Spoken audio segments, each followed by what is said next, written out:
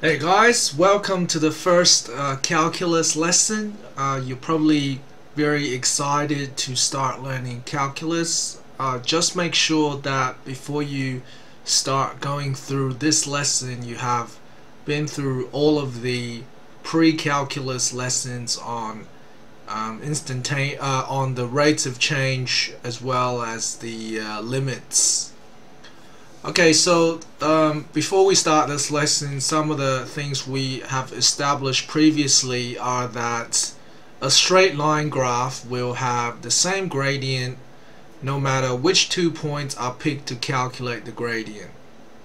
So if the graph is a straight line, for example, y equals 2x, no matter which 2 points you pick to find the gradient is rise over run. It'll always give you the same gradient, right? Because the slope of this line is the same no matter which 2 points you pick. Whereas a curve, so the second dot point here says a curve will have different gradients depending on which 2 points are picked to calculate the gradient. So here I picked these 2 points, and if I show you the gradient by joining these 2 points with a straight line, you can see that the gradient of this line, so if you right click on the line, change it to equation y equals mx plus c, the gradient is 15, right? Because remember, the gradient of a straight line is the number in front of x. So if I drag these 2 points around, you'll see that the gradient of the straight line joining them changes. The slope of the straight line joining them changes. So it depends on which 2 points are picked to calculate the gradient. Alright, so for a curve, the gradient is always changing. Okay, now let's establish a third dot point, and that is when the 2 points used to calculate the gradient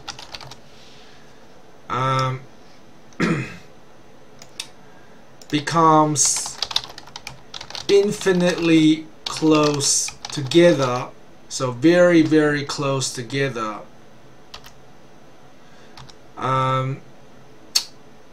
The line joining the 2 points becomes the tangent line.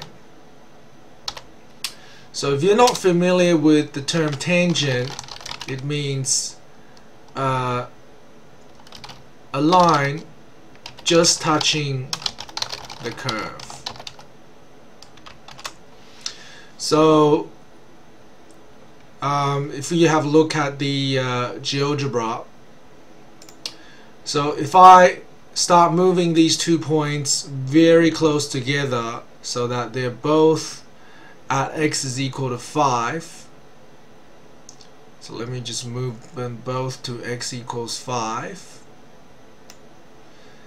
and I'm going to move these 2 points on top of each other.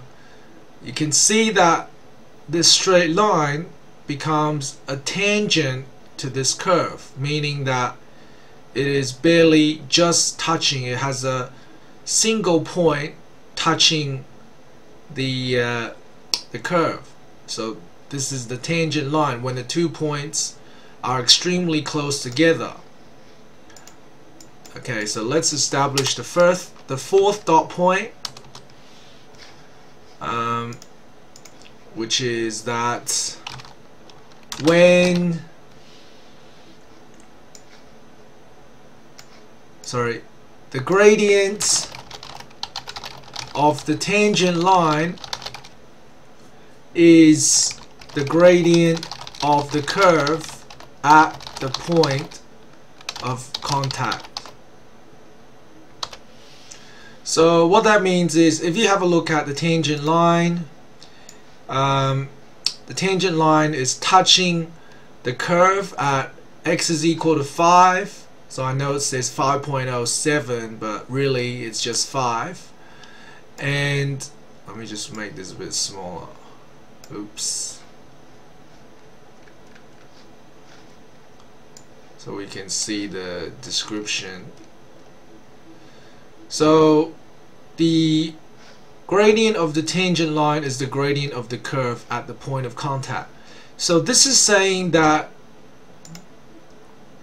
the gradient of this line is the gradient of the curve at x is equal to 5. Alright, so basically, if we didn't know any calculus and we wanted to find the rate of change or the gradient or the slope at a particular point on the curve, we would have to draw a tangent line at that point and find the gradient of the tangent. So let's do a question based on that. So let's say find the gradient of the curve y equals, let's do a quadratic, x squared plus 2x plus 7 at the point when x is equal to 4. I just totally made up this question, not even sure if it's gonna work. So basically, to do this question, what we're gonna have to do without using calculus is that, oops, hang on, just let me cut and paste this, is we're gonna have to draw the curve in Geogebra. So let's just draw it, see what it looks like. Delete this original line. So I'm gonna draw it, and so it's y equals x squared plus 2x plus 7. Alright, very interesting curve. Okay, we want to find the gradient of this curve at the point when x is equal to 4. So I'm just gonna change the axes again just to make it bit easy to see. So x to y-axis ratio 1 to 10, and I'm gonna create a point on here, and I'm gonna drag it to x is equal to 4. So about here, very difficult to drag, I've noticed. So I'm gonna press the left arrow key to bring it back a little bit.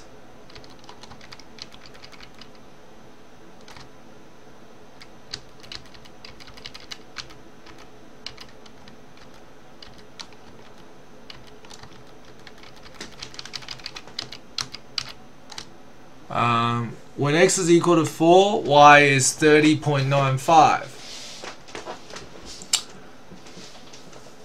Does that make sense? 16 plus 8, 24 plus 10. It should be 31. Why does it say it should be 31?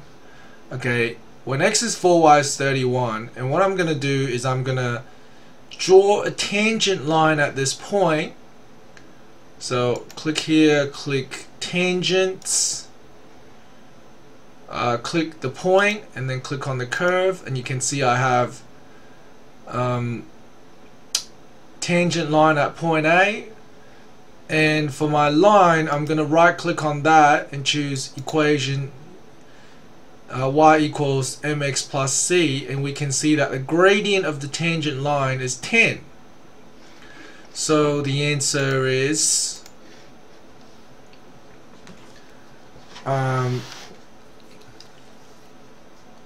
gradient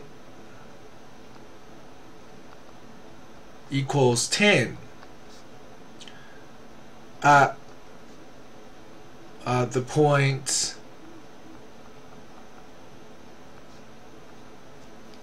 what was the coordinates again for that point? X equals 4, y is 31.